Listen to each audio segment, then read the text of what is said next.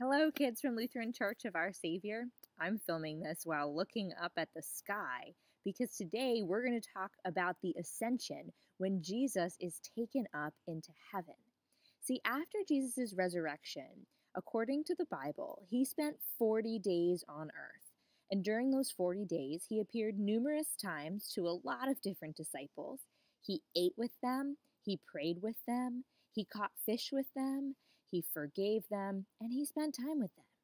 And then on the 40th day, they went outside the city, and as Jesus was blessing the disciples, he was lifted up into heaven to live with God forever.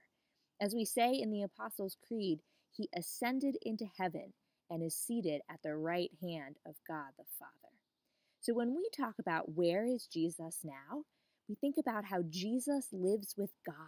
Jesus lives with God in heaven, and Jesus continues to love us from there.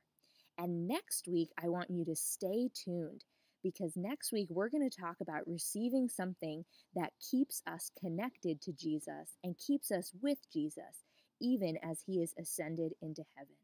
So happy Ascension Day, and let's say a prayer. God, your heavens are vast, and your love for the world is just as great.